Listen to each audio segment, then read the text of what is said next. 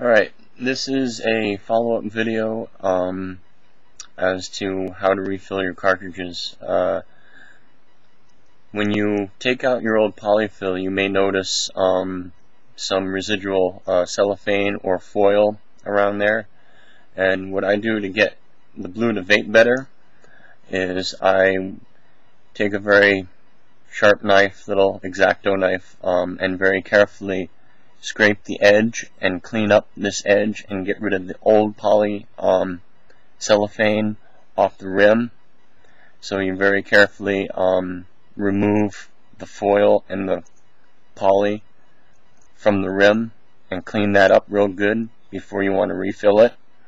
So you just trim that away until you've got a nice clean edge, and then you've got a nice clean little bucket to put your juice in.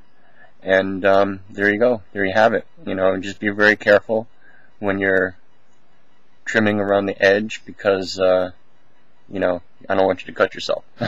Alright, thank you.